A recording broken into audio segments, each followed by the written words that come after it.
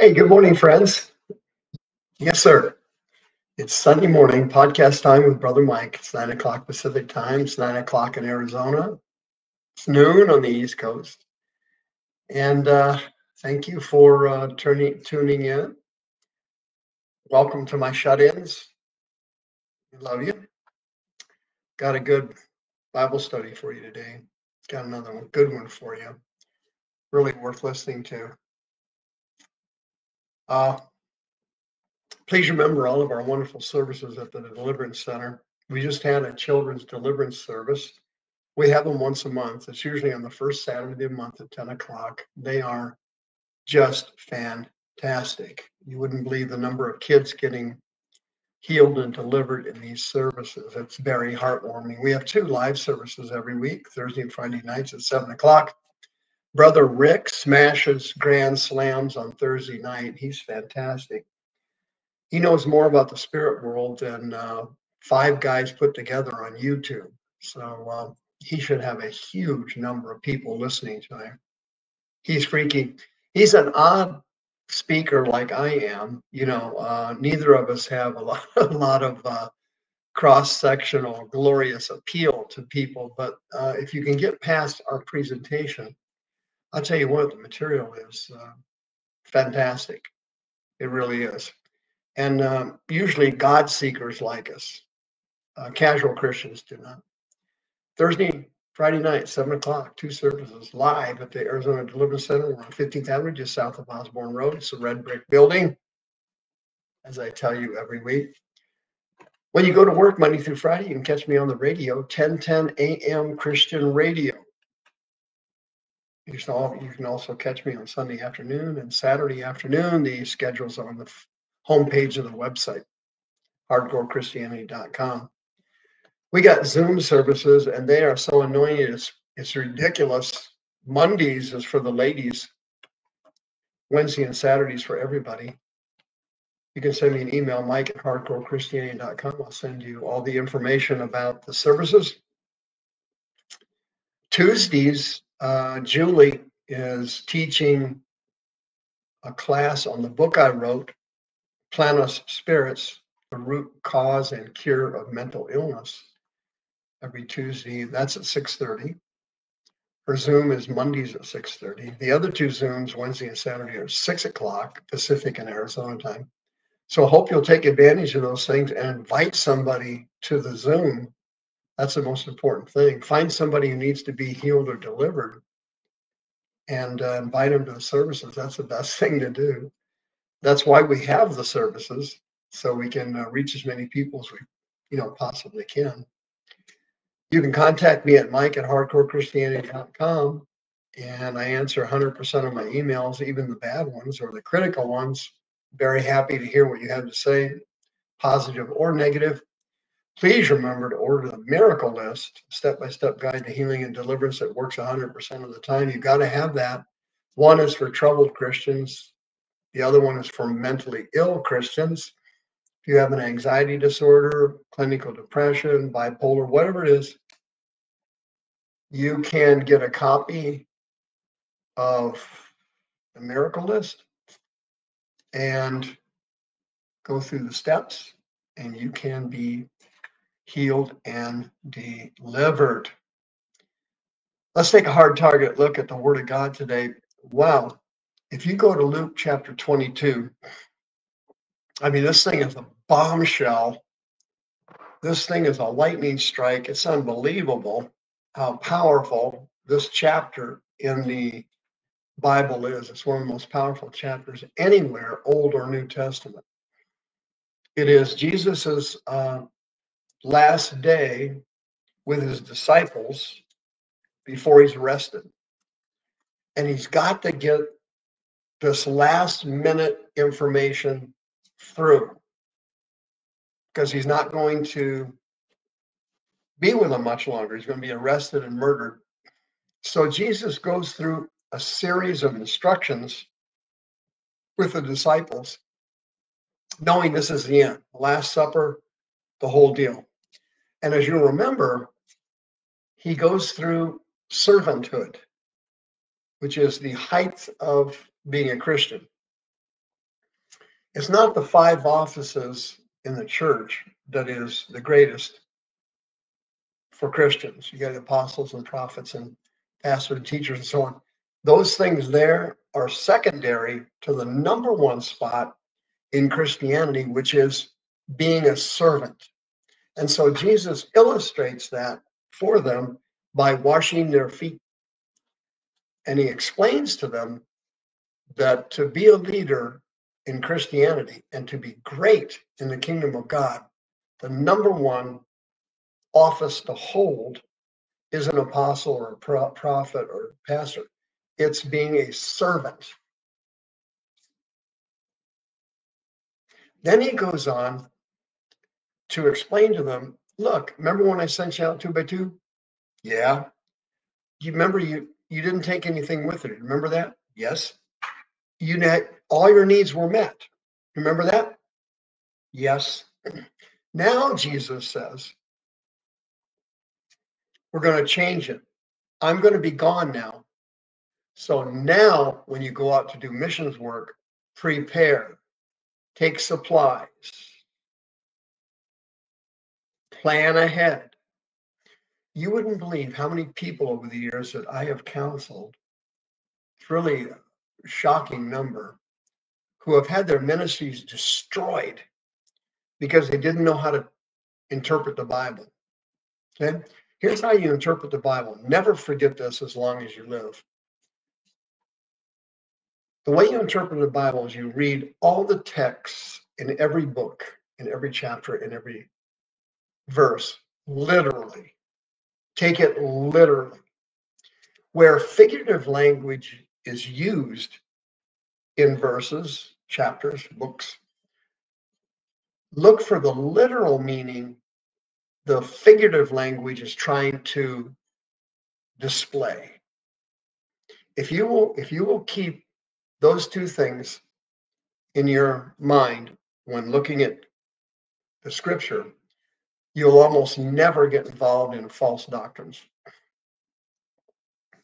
Number 3, you have to look at the Word of God in context. Because if you take the scripture out, you will be creating a false doctrine. And that's what TV preachers do. They have an agenda like a politician. And so they want to have these scriptures fulfill that agenda. So they'll pull them out of context and they'll throw it at you like mud on a wall, hoping something sticks. That's not how you study the Word of God, and that's not how you avoid getting off on false doctrines. You have to read the Bible in context, the entirety of the text. And so today, we're going to go over the Garden of Gethsemane, but we have to look at it in context. And in the context of it, Jesus is giving the disciples his last series of instructions before he's arrested. And he gives them the good news and the bad news. He tells them good news. He says, I have preserved a kingdom for you. We will be at the marriage supper of the Lamb, and you will be in glory. And you, disciples, will be in charge of each tribe of Israel. The nation of Israel will be restored. There'll be 12 gates on the New Jerusalem, and you'll be supervising every one of them. There's the good news. The bad news is I'm going to get murdered, butchered, arrested. You people are going to abandon me. Judas is going to betray me. I'm going to be murdered in cold blood. The bad news, Simon, Satan wants to sift you like wheat, but I prayed for you. After you backslide, after you fail, after you turn your back on me, come home. That's exactly what happened. Then he told Simon he was going to deny him. Everybody heard it, the whole group, the Last Supper. He said, not only you, Simon, all of you are going to forsake me. You're all leaving. Hell is coming to breakfast. So human nature, the way we were born in sin, the way we're built, here's how humans do it. If you give them a bunch of good news and then a bunch of bad news, human beings will, by nature, genetically drift over to the bad news. It's in our nature. Only when the person becomes a true born-again Christian, receives the indwelling of the Holy Ghost, and renews their mind on the Word of God, is this old man, so to speak, taken out and executed. The old man needs to be shotgunned in the head.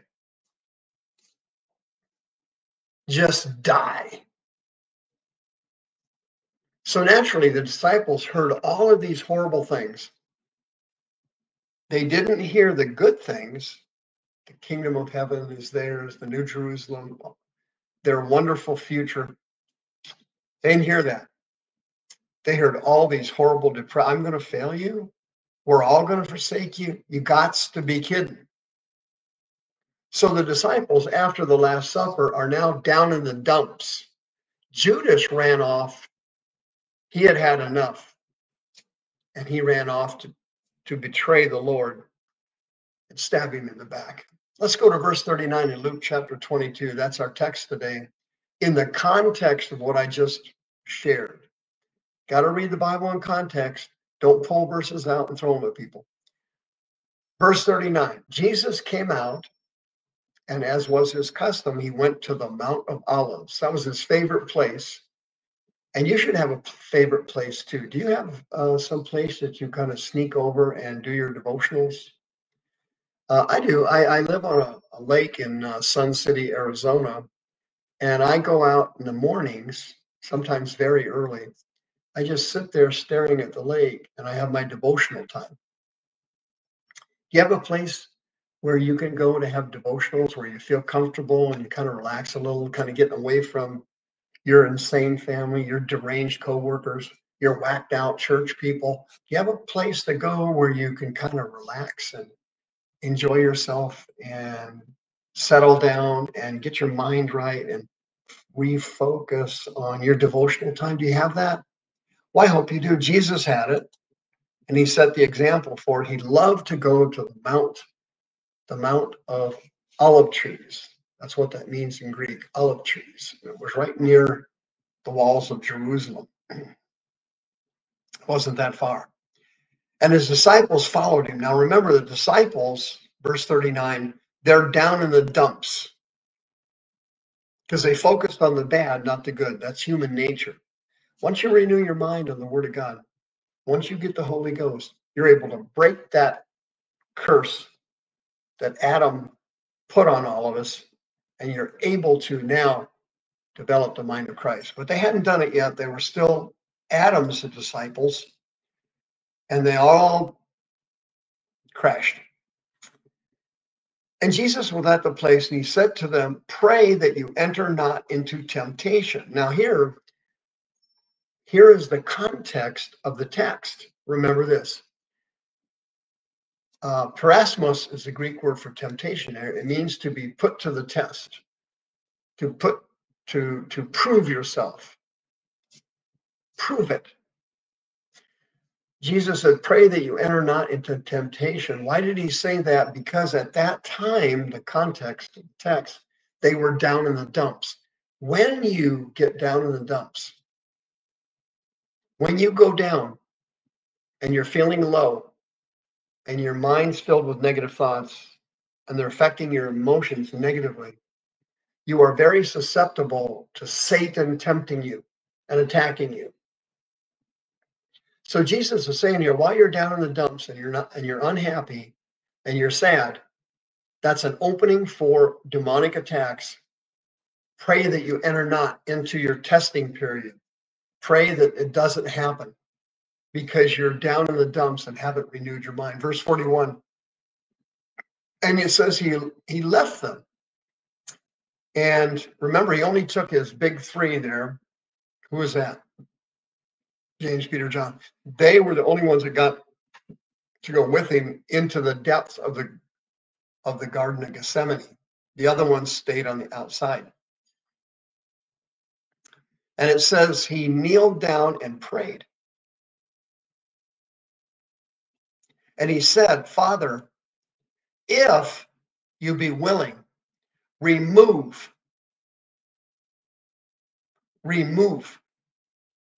this cup from me. Nevertheless, not my will, but thine be done. Now here you see your salvation was bought and paid for on Calvary and guaranteed in the resurrection of Christ, but it was actually won in the Garden of Gethsemane. Here's where Jesus won our salvation when he uttered these words, and the devil and the most powerful demons he had available were in the garden with him. They were attacking him. You got to understand something, that 24/7 you are being stalked by demons, and that will not stop until you're dead and removed to glory. It never goes away. Oppression, attacks from the outside, are something that come from demons to Christians, and it never changes or stops, so to speak. Everyone is subject to being attacked and subject to oppression. Not everyone is required to be infected or possessed by demons. That is not required. But oppression, it never stops. It happened to the Apostle Paul, the greatest Christian that ever lived, to the moment he was executed as a martyr. They murdered him in cold blood for preaching the good news of Christ. It never stops. It does stop in glory when you go there for your rewards and your judgment. But right here is where our salvation was won, when Jesus said, nevertheless, not my will, but thine be done. Now, here's the key to it all. If you have any desire at all to, I hate to use this word because it's a terrible word to use.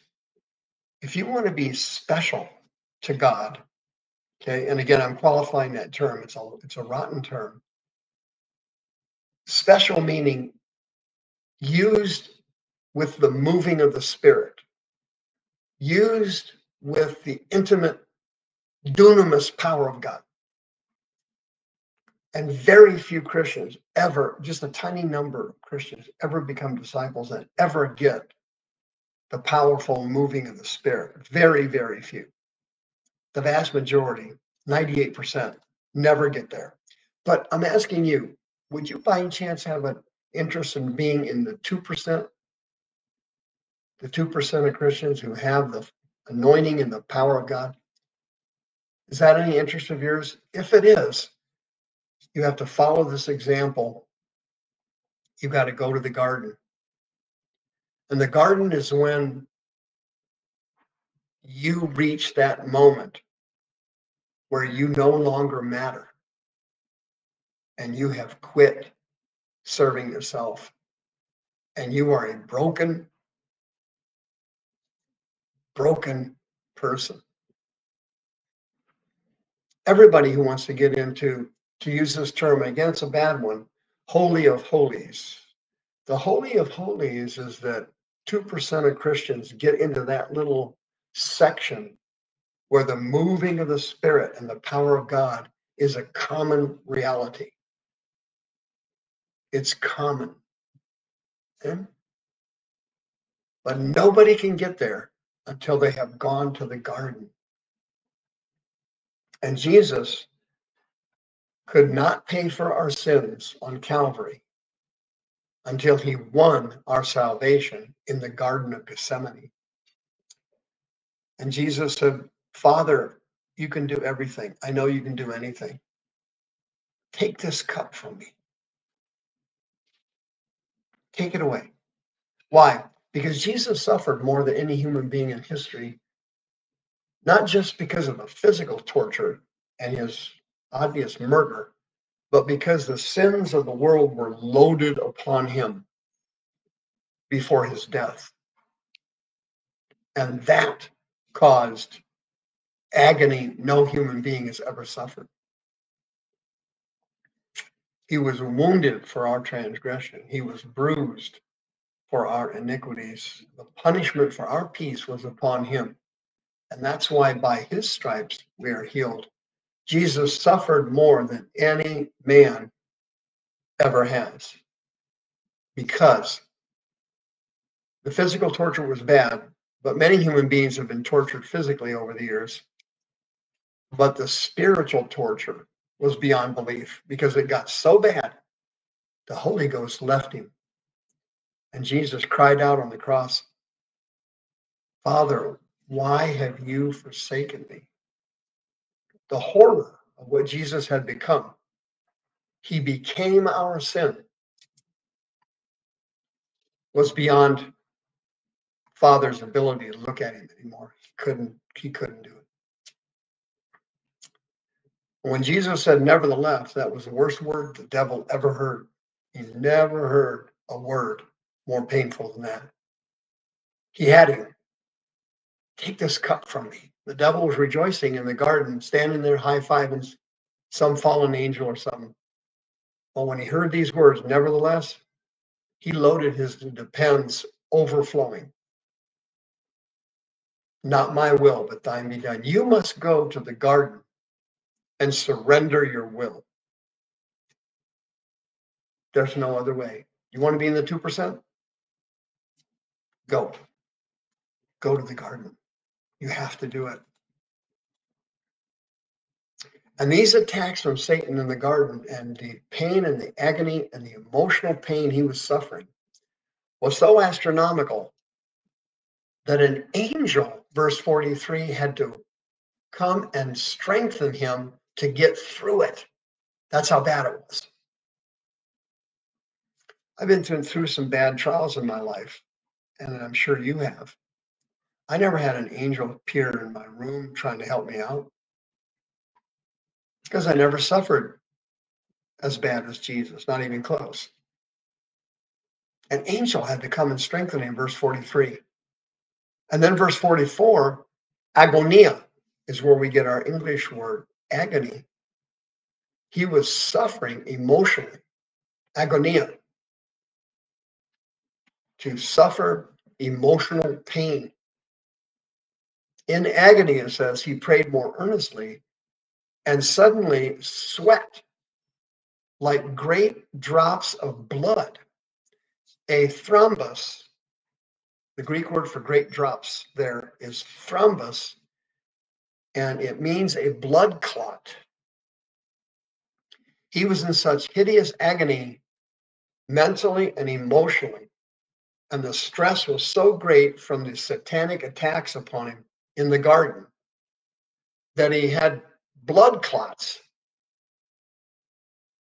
coming out of his forehead, his skull, wherever they were. And these clots were so heavy they clunked, they would drop to the ground. When he rose up from prayer, he came back to his disciples and found them sleeping for sorrow. Verse 45. Now, this is important. Sleeping for what? Lupe, Greek word, sadness, grief, grieving. What was happening there? The disciples were emotionally exhausted because they were focusing on all the bad things Jesus had told them prior to going to the Mount of Olives. You know, a lot of people I've counseled over the years that had clinical depression, one of the symptoms of it is they sleep a lot. It's a method of demonic withdrawal. The demons tell you, hey, listen, if you sleep, you're going to be able to avoid all this. But the demons know that if you're sleeping all the time, you're not going to do anything for God, you're not going to be effective, and you're not going to get healed. So they want you to sleep all the time. In addition to that, because you're sleeping all the time, sometimes they attack you in your dreams with bad dreams or nightmares. It's all a trick. It's all a process they use to crush human beings. In order for you to get out of the 98% and into the 2%, you're going to have to go to the garden and become a broken person. No garden, no Calvary. No Calvary, no resurrection. No resurrection, no me, no you.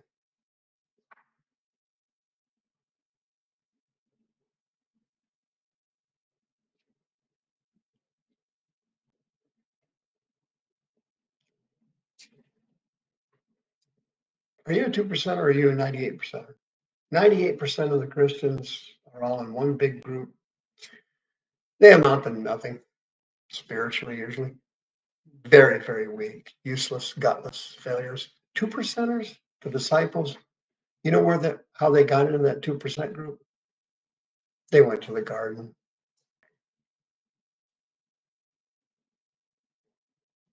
There's no way around it.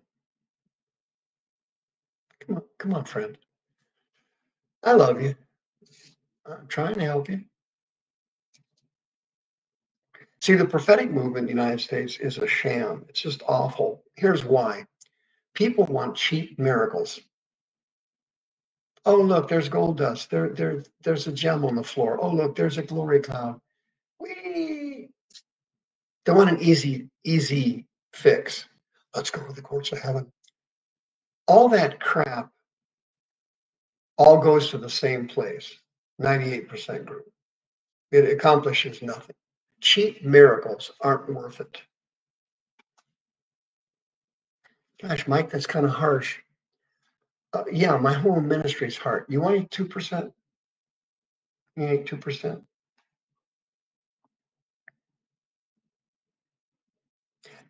Excuse me. I've still got a throat thing. You want 2%? The road to the 2% goes through the garden. That's where you're going to have to go. That's where you go to die. That's where you go when it becomes not about you anymore.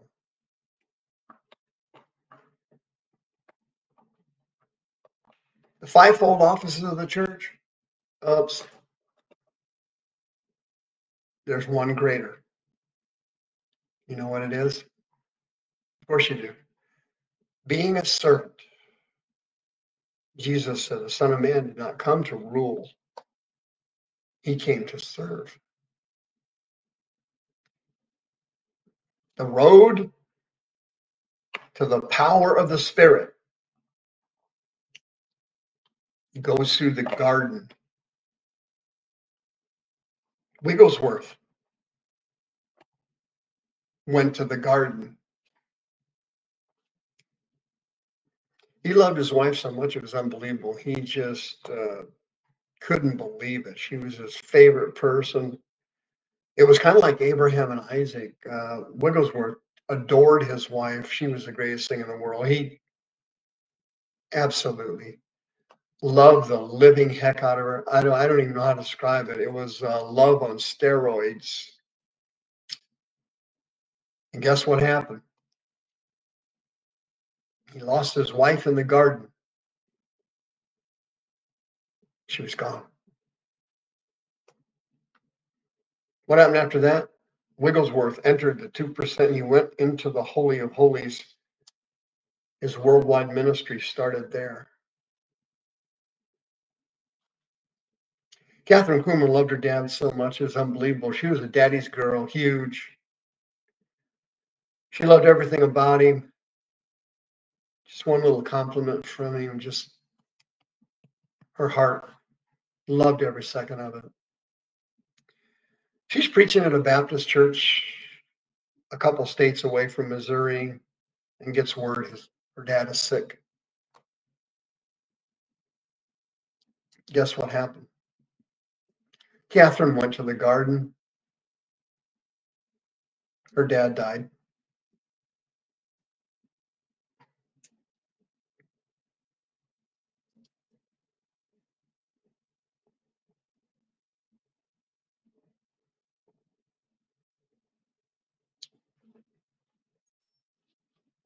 100 years ago, they wrote a song called In the Garden. Remember that? I go to the garden alone, where the dew is still on the roses. Yeah, there you go. I know there's a lot of envy right now all over the United States because of my ability to sing, but let's just repent of it and listen carefully. If you don't go to the garden, your Mickey Mouse Christian life will never change. And that's not what you want here. It's not what you want here. You know what you want? You want to be a killer, a cold-blooded killer. You want the devil busted. You want to see him destroyed. Nevertheless, not what I will, but thine be done. When you go to the garden, you end. Jesus came back to see a support group, and you know what they had done? They had all developed clinical depression. They were all sleeping. They were sleeping because of all the sadness Jesus told them, because their minds excluded all the positive things he told them. And that's the way human beings are. They look at the negative first, the positive later. That's why all these power of positive thinking people all make such a great living. They have these conventions, they get all this, they pump you up. The person buys the books, they study the principles, and they go out and fail. Here's how this thing works. You got to make a reservation today, and I'm asking you to do it. Verse 46. Why are you sleeping? Jesus said, rise, pray that you enter not into temptation. Why do you say that? Because they were down in the dumps. Being down in the dumps is as preachers say, a door opening event for you getting attacked. For you getting attacked. When your mind goes negative, your emotions follow. You tank. You're tanking. That's when you need to pray. Oh my God, I don't want to go into temptation now. I'm emotionally and mentally unable to overcome it. That's why he said it. Everything Jesus said has to be taken in the context. The context of what he said has to be included. And that's what I'm doing today. I always do that every Sunday morning. I look at the text and I include the context for you. I'm just praying right now that you get sick of 98%. I hope you get tired of it. I really do. I hate to pray this prayer, but I'm going to pray that God makes you tired of it. I'm sorry I said that. You know, I hate to have to say it. Father, you can do anything. Take this cup from me. I don't want to go through this raging hell. I don't want to be tortured by Satan, demons, fallen angels, Jews, Romans, butchered, murdered. I don't want to go through it. People don't understand that it was God manifested in the flesh. That's the mystery of godliness. It was God, a human being. And you could see him in the garden there, his humanity leaping from his soul. He was truly a human. And he suffered. So we didn't have to. I'm praying that God makes you tired of a 98%er. Almost all Christians, born again Christians, fall into the 98% group. Only 2% ever get into the Holy of Holies with the moving of the Spirit. Catherine got in there, but she went to the garden. Wigglesworth got in there. Ooh, he went to the garden. You remember that day that young minister asked him the secret of his power? How'd you get this massive anointing? And that young minister was expecting, some kind of grandiose, like, well, I was praying and a meteor flew by me. And 15 angels jumped off and came down. They all laid their hands on me. That's what that young minister was expecting to hear. You know what he actually heard? Wigglesworth said, I am a broken, lonely man.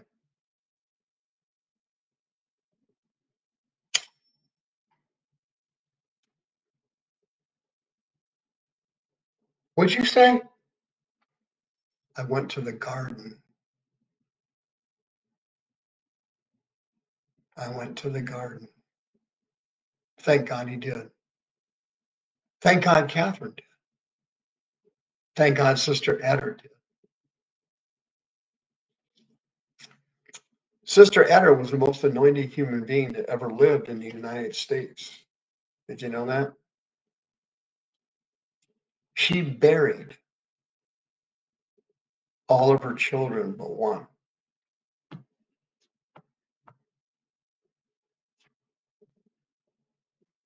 Sister Etter used to hold meetings. She was a traveling evangelist.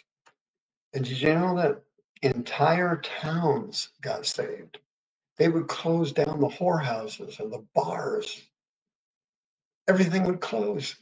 They didn't have any customers anymore because the Holy Ghost stole everybody. How'd that happen? She went to the garden, friend. She became a broken woman.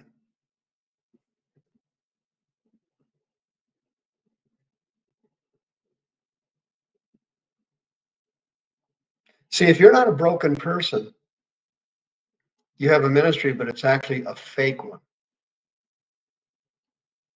It's a backup ministry. Yeah, you're in a backup ministry and don't even know it. See, God put you in the ministry. He wants to use you. He loves you, but he had you pegged here and you ended up here.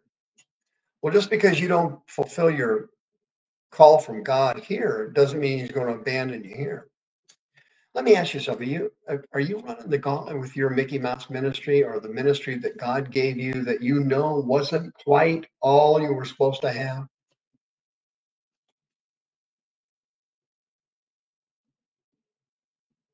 Huh? Yeah. He's speaking to you right now. He's telling you, let's leave your ministry here. Let's go to the garden and then I'll take you here.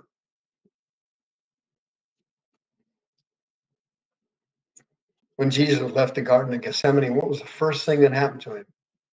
Judas showed up with hundreds of soldiers and he gave him the kiss of death.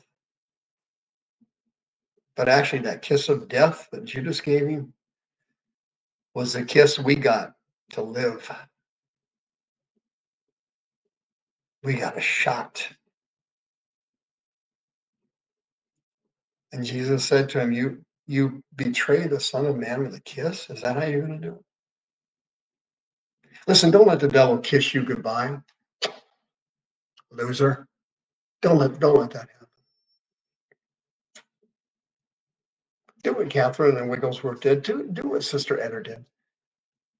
Go to the garden because God's got a spot in that garden for you. He has a spot for every single born again Christian, period. There's a spot reserved, almost like a seat on a bus.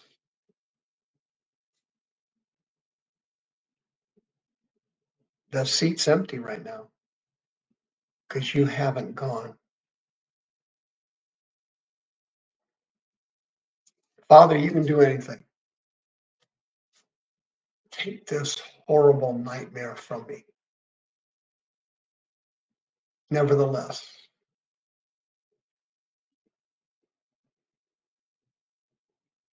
to this day, the devil still hears that. He still hears echo in his ears. Nevertheless, oh, he holds his head. He shakes it like that. A bunch of fire comes out of his face. Why did I have to hear that? No, you shouldn't have been in the Garden of Gethsemane, fool. Nevertheless, that's what you're going to say. Well, I'm serving the Lord, I'm doing this and that and that and this, but something down here, there's a little itch down there. There's something in your gut right down there, right down here, saying, hey, this wasn't everything I was supposed to be. This wasn't where exactly I was supposed to be. You got a little itch down there. You got a pebble in your shoe. You got a little gnawing down there. Something's gnawing. I'm really not supposed to be here. I'm going to have to go to the garden. That's where I should be. On my face, in tears. After the funeral of her father, Catherine Kuhlman sat in the funeral parlor alone. She sat right up front. The casket was right in front of her. And she just sat there weeping. She couldn't stop. The most important person she ever knew, the best friend she ever had, the only person she ever wanted to get a wink from, a smile, a pat. Oh, her dad would pat her, and it was like she hit the Arizona lottery. 145 billion trillion dollars. George, you got the right numbers. A pat. And she was a new person.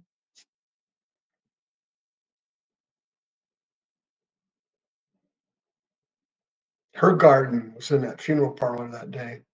And she said in her autobiography, that was the day I died.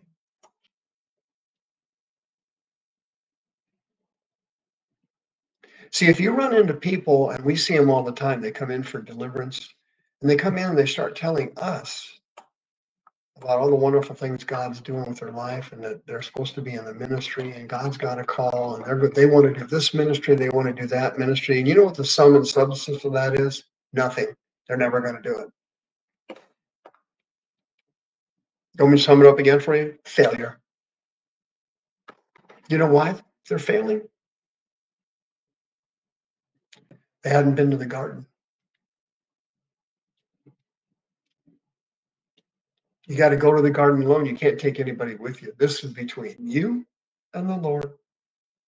Nobody else. Can you go in with me? No. Jesus went into the garden alone. He knelt and prayed. Blood clots coming out of his skull. The disciples exhausted emotionally from depression, sadness. Lupeo is the Greek word. Sorrow, it says. They fell asleep because of depression, just like people do today. They want to go to sleep and get away with it. Get away from it. Stop it. I don't want to hear it. No. I'll sleep it off. No. No. No. Is it scary to go into the garden? Yes. Is it tough? Yes. Is it hard? Yes. Yes. Was it hard for Jesus? Oh, it was so hard. It's unbelievable. An angel had to come help him. Imagine that. It's hard to believe.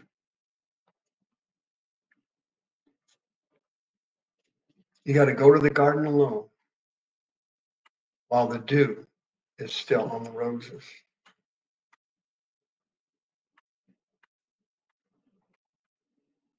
He's waiting for you there.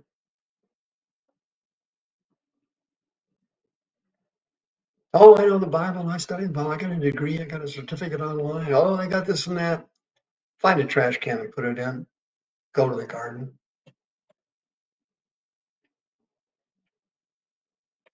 I've been doing this ministry for years. I don't get it.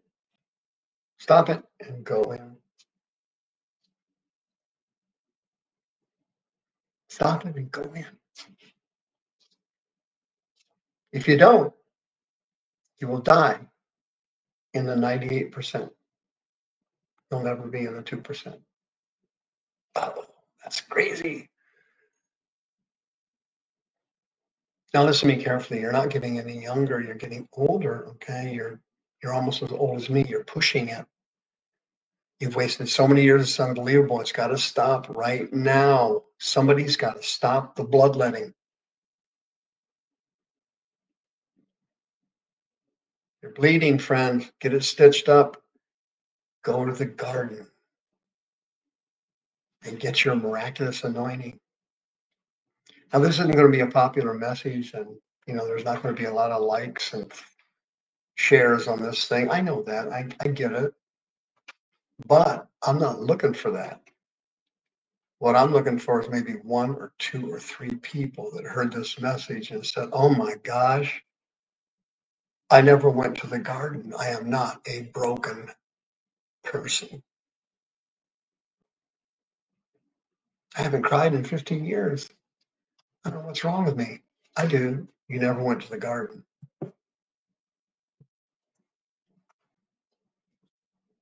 Nevertheless, not my will, but thine be done. You go to the garden alone. You lose your will.